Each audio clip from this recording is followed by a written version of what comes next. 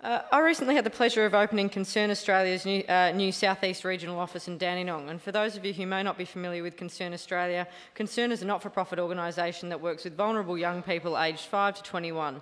It was originally founded by John Smith and the God Squad Motorcycle Club back in the 1970s, but it has grown and evolved significantly since its early days.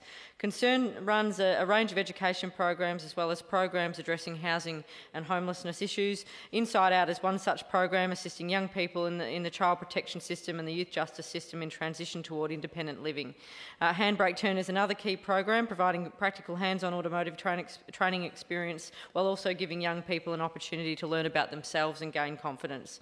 The new Concern office is impressive with a full mechanics workshop including 2 car hoists as well as some chill-out spaces for the young people coming through.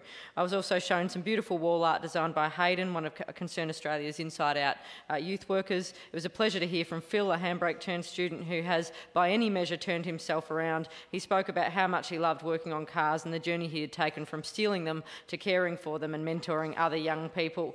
Thanks to Concern CEO Michelle Crawford, she brings so much energy to her role.